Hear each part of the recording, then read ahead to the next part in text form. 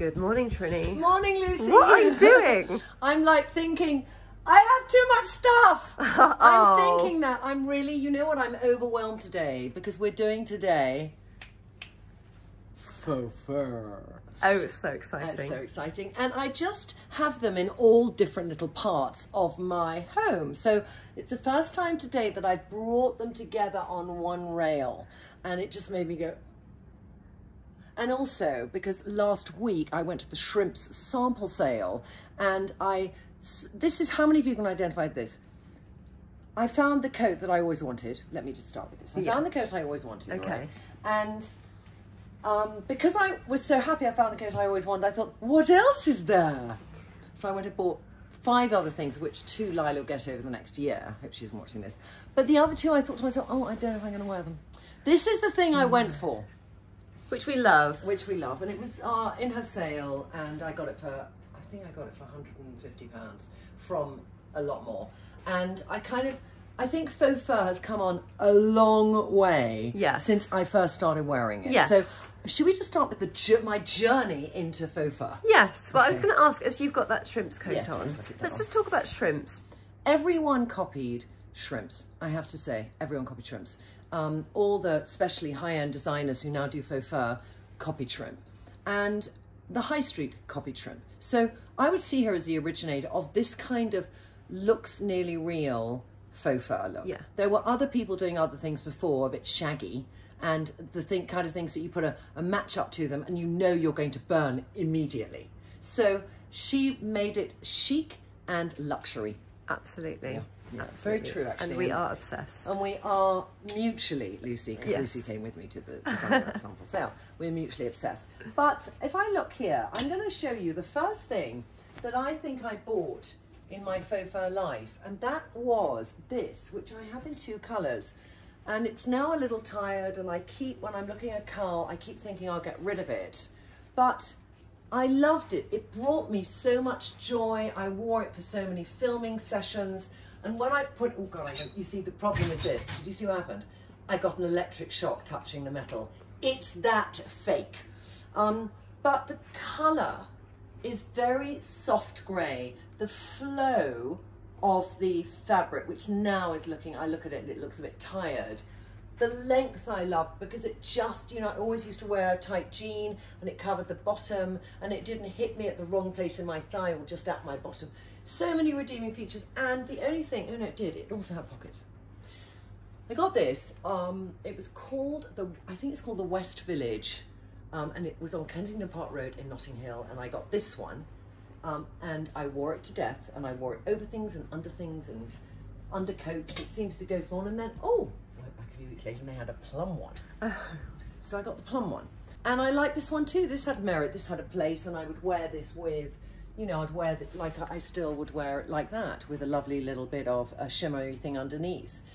It gave a luxury. I remember wearing it to Claridge's, to the Christmas tree opening. You know, I really felt glamorous in this. And putting it on now, I mean, it's nice. Do you like it? I really like it. I really like the length. I love the length. Yeah, of not the length of the jacket, the length of the fur. The length of the fur. Yes, it is. You're right, because it's got a. And this one, I don't know which. I mean, should I get rid of them? No. I know that's the thing. Sorry. That's the thing. It gives it so much movement because it's longer. Yeah, and it feels, it's that jacote. You know, I love a jacote in my life, and I don't have many jacotes. Can you just, for those of us who might not had know, a baby. Jacket and a coat. Jacket and a coat had a baby together, and they made a jacote. I have this Stella McCartney jacket like that, and sometimes I want something extra. It's actually a very nice shape. She invented, well, she didn't invent, but she was the first person to do that wonderful lapel. Lots of people then copied on the high street. That's the original. I remember seeing it on somebody. Same length, funnily enough. And I always wear over it a little sleeveless gilet when I'm cold. So the one I did wear to begin with is this from Reese. So I feel, I don't know if I'll wear that again, but the principle of what it introduced me to, it must be about 10 or 15 years old, and the colour is very good. And I like to wear a gilet over a jacket, because I think it still gives you the thin sleeve, and if you wear it under the jacket, you'll feel bulky. Yes. And so it places the bulk in a different location.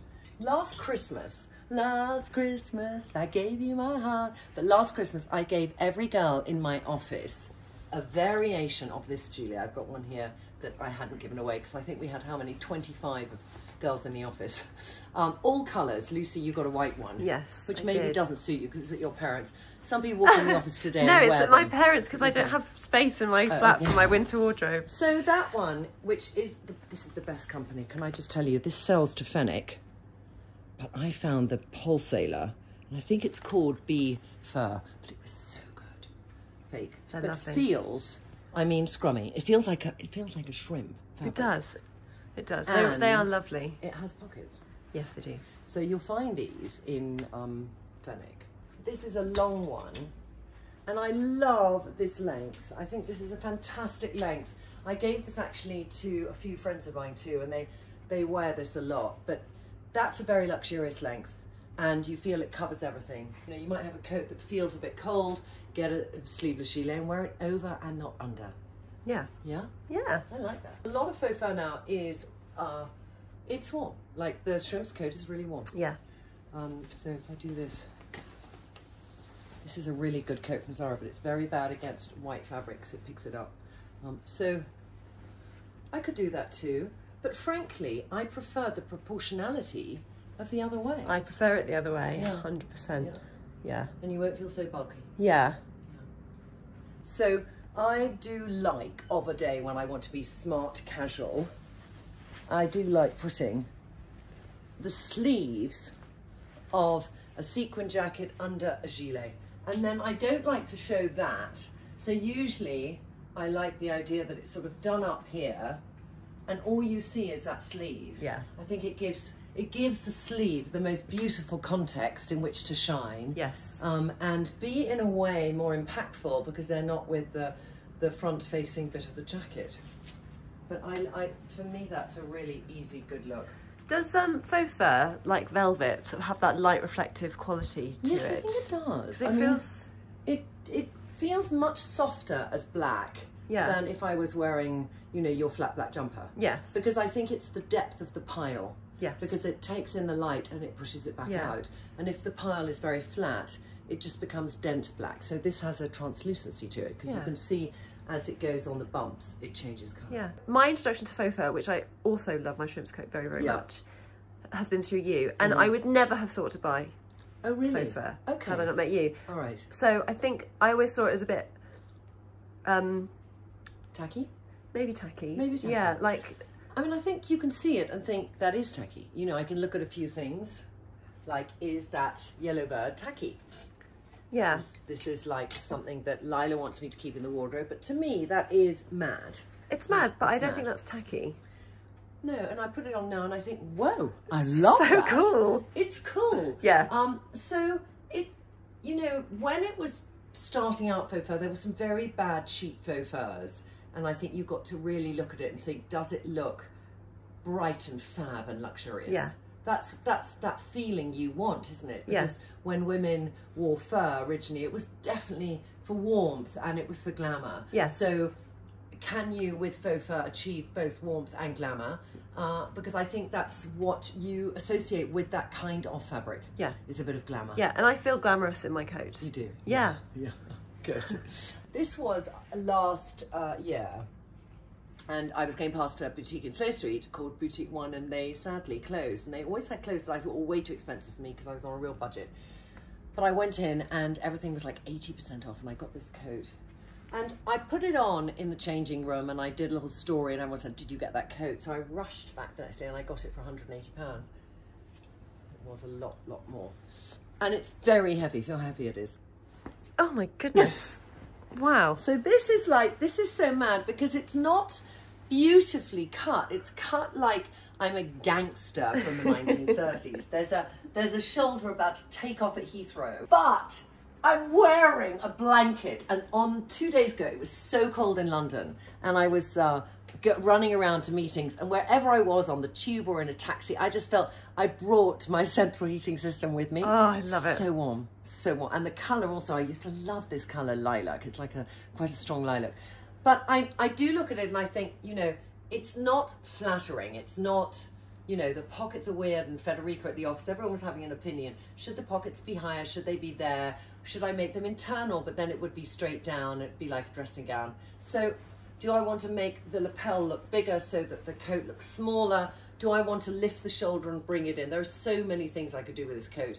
If I brought the shoulder in, the pocket would look like it's going out even more. So I think I just got to go with the flow and say, cold days in London, this is my coat. Yeah. Yeah? I love the colour. The colour's so good. This was actually my second big purchase from Stella McCartney. She's very good at that faux fur moment or alternatives to it. And I love the structure of this coat. I wore this coat literally every day for 2 years. And it's just, you know, it's a little, it feels, oh, I got a pair of sunglasses, no glasses. I always find things in coat pockets, do you? But it has this, I like the just crossover. I like the fact it's slightly egg shaped. Yeah. And I wore it with a you know, when I first got this coat, which was 5 years ago, I was wearing mini skirts. I remember I had a little shorter line mini skirt. So my confidence in my legs, I'm thinking from 50 to 55 has really changed, because now I do it like this. I had that, but I lost it for a year. Oh, where was it? Yeah, I lost it. It was in a cupboard and I lost it. And I was so upset. So I was in Topshop one day and I found this faux white fur. So I thought, okay, I don't have the Stella one, I'll get this one. So then I got this one, a bit shorter, but really great, still cream, so I have to wear white with it. Something in this pocket as well. Da, da, da. Da, da, da. £5. And turn the oh my god, £50! What? Oh my god, I want to go through every bloody pocket. Jesus Christ. So Topshop do quite good faux fur. The colour of this is slightly off, but this is a great faux fur. I wouldn't, you know, if I had to say, I'll have to get rid of these. And then this is where I was really naughty. This is where I was naughty. So then the following year, I found that coat, had this coat, and then this year, knowing I had this coat and this coat, I was doing coats for Chloe, and I went and I found this at Reserved online. And I was doing something You magazine originally, and I just thought, oh, that's beautiful, because it reminded me, Lucy, of that first one I showed you, the pale grey. Yes. When you were talking about that length. Yes. That length of it. Cream is on its own diabolical on my skin tone, but with white it works. Yeah. And it needs to be a slightly high neck. So Reserved, really good faux fur. That's so cool. It's nice, isn't Yeah, it? I love it. I mean, if you had to say I had to get rid of one, which one would it be? The Topshop. It would be. Yeah. Yeah. Can we talk next about faux fur animals? So with this coat, I think what I loved is, I love leopard, and to see leopard in its furry state without it being a poor old original leopard, you've got to get it right, because there's some people who can do faux fur leopard and it's like, ooh. And I then thought to myself, when I saw this, I thought, I love that cobalt blue. How do I feel about a bright colour and leopard together? Because it can look bad. But I had bought a handbag in this shade, and I tried the coat on when I had the handbag with me, which is such a big mistake. You should always have a coat in your cupboard which gives life to your face when you're tired. Yeah. So for me it's sequins, but this coat is that. So when I buy something, I have to have a purposeness about it. And you can think of, my God, how many purposenesses. And I know the fur will stay nice. It's that kind of faux fur. It will not get tired looking, like the Topshop one maybe. And also I don't like, if I do that, I'm scared now. Oh! Yeah, I did, you see. Because I'm on a carpet and I'm doing this. Yeah. And then I'm going there. And also, you know how much energy I have in my hands, lady? This is a sign of how much energy, because I could create a spark, because I have so much energy in my fingers that when I wear this, it kind of exasperates the energy. I could literally give Lucy an electric shock. Do you want to try? Well, okay. You ready? Yeah. Scared? No. Nothing. Oh, okay. Oh, phew. Gosh, I survived. I got scared I was going to get one from you, actually. All right. I discovered a new person who works with faux fur when I was in Dublin. Ooh. Such a cool woman. Joanne Hynes. Yes. And I love discovering really amazing designers, and I didn't know Joanne. She's a really famous designer in Ireland, and she designs a range for Duns, and she also does some of her own things too. But this, ooh. I don't know if this was for Duns or this is her. But this is, feel that faux fur. Oh, see, I got it there. Got a shot, yeah. And it's beautiful. It's got no shoulder pads in it, which worried me, and it's 3/4 length sleeve. But I just loved the madness of this. I felt this had elements of Alice in Wonderland about it. Yeah. You know, there was the kind of Mad Hatter. You know, why is there that random triangle there? I love her design aesthetic. I love the fact she throws these colours together. The black isn't near the pink, which I adore, it's just near the blue. Yeah. And I think that it's an accent of fur. She's got one lapel going in and one lapel going out. Oh, that's cool. You know, it's not like, that's not how you're meant to wear the coat. The coat is like that. And I just think, yeah, I love that. I love how she's thought it through. Got 3 examples here of leopard, all from different places. And one of them isn't a leopard, it's a kind of faux snakeskin. So let me start with the middle ground. This is from Topshop, and I would call it faux fur because it is faux fur, but it's a very flat, have a feel. Oh yeah. It's a very flat faux fur. But what I liked, when you buy a leopard faux fur, be really aware to feel that it either is beautifully, you know, the colour is perfect for your skin tone, because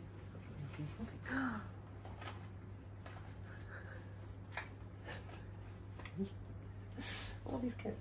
Glasses again, somebody's business card, and a lighter. Okay. So I could do this all day long.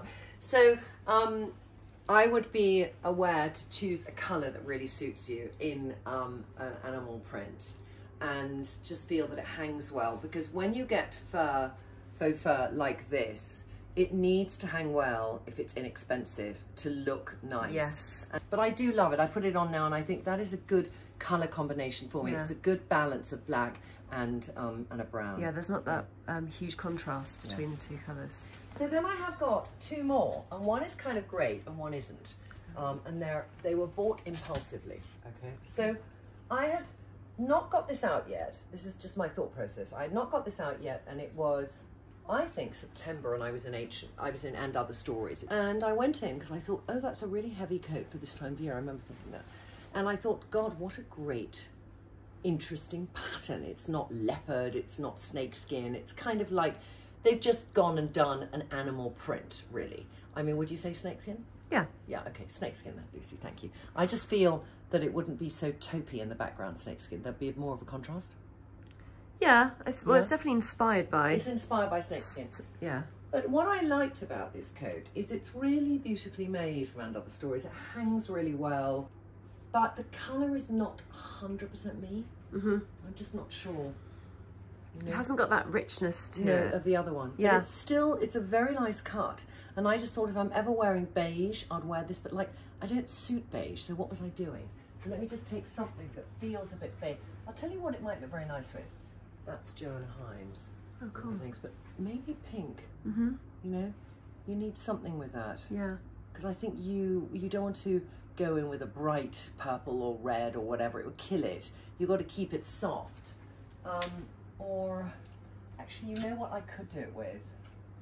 Is I could do it not so gold as this, but you could do it with a Lurex. Yeah. Maybe. Yeah, it would change the colour. Having had such a good abstinence, September, October, I went a bit mad the end of October, beginning of November, and now I'm thinking I want to take everything back, and it's too late. I think in the period of 3 weeks, I bought 3 coats. I did buy 3 coats, right? This is like confession time. So I got that. That was September though, but I'm including that. No, not September. You didn't shop in September. Oh, October. I got that, like literally the 1st of October, I must have got that. Okay. You're right, I didn't shop in September. I knew I'd had a bit of clear breathing space. Then I got